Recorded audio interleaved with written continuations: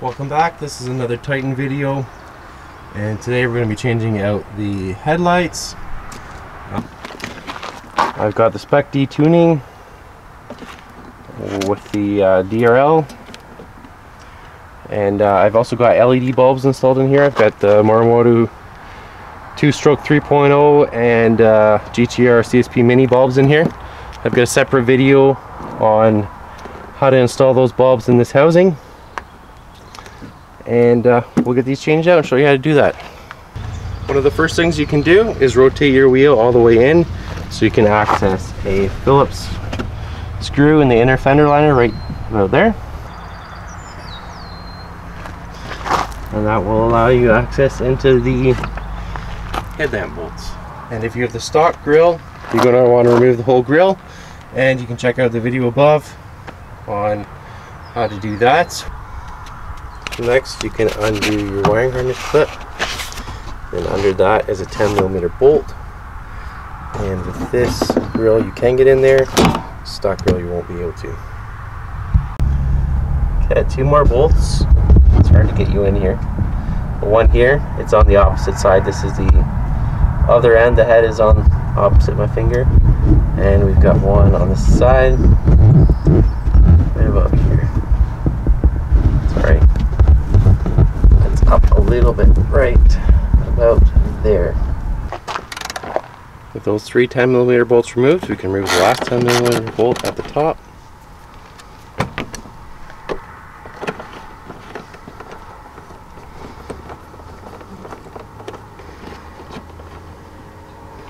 And there's a washer underneath that bolt. Keep it. I have gone back and removed the grill. It was only 2 more bolts. Just the way that the headlight housing pulls forward, it was hitting the grill. And also I've got my HID wiring back here that I'm going to have to remove anyway, so that will help with that. The housing, pull forward and up, and see that there's my HIDs there still attached, and I've got two clips. And just disconnect them from the bulbs. No. I did have one casualty here. I broke a bolt. Luckily the new headlight housing comes with a new clip here, and I'm just gonna have to find a new bolt. It shouldn't be too hard. This is an aftermarket housing, so I'm not reusing this stuff, but if you are going from stock to the Spec D Tuning headlight housing, you have to remove the wiring harness. I've already done that. And check out my video on how to install LED bulbs in the Spec D housing. So I'm going to get the HID stuff cleaned out and get the new housings ready for install. So one thing I do have to reuse is this trim piece, and we've got 2 clips. Let's try this one.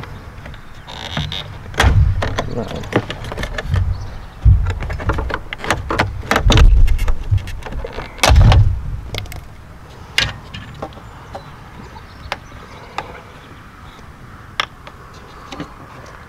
I got it off, but I need to get this off.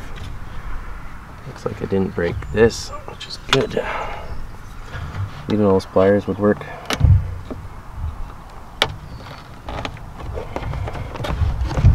There we go.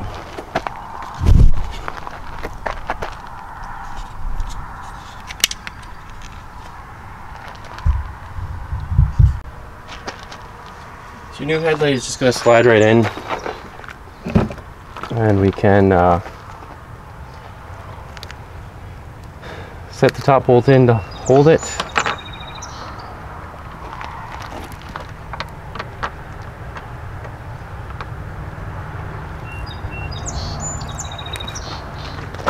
And then we can set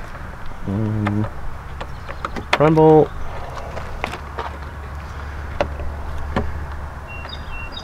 It's always a good idea to have some dielectric grease on your connectors. Keep moisture and corrosion out. We can hook up our connector. And what I'm going to do before I tighten any bolts is test it to make sure everything works. Okay, so reinstall your 4 10mm bolts, 2 underneath and the 2 here, and reinstall your Phillips screw for the fender liner, and then most satisfying part,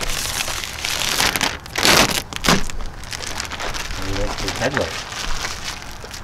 One thing left is to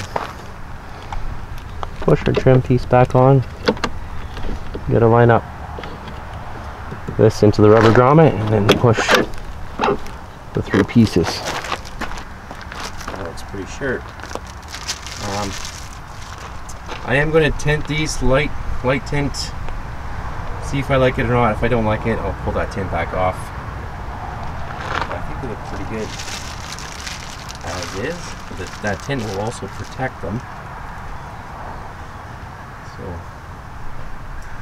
yeah, if you buy pre-tinted or smoked headlights, often they're too dark and there's nothing you can do about it. But if you buy a light tint, put it on your clear headlights, you don't like it, you can pull it off. So get the other side done, get the grill on, show you how it looks, and test it out. So we're all done with the install, both sides done. We got rid of all this crap from the HIDs. We're all done, let's show you them on.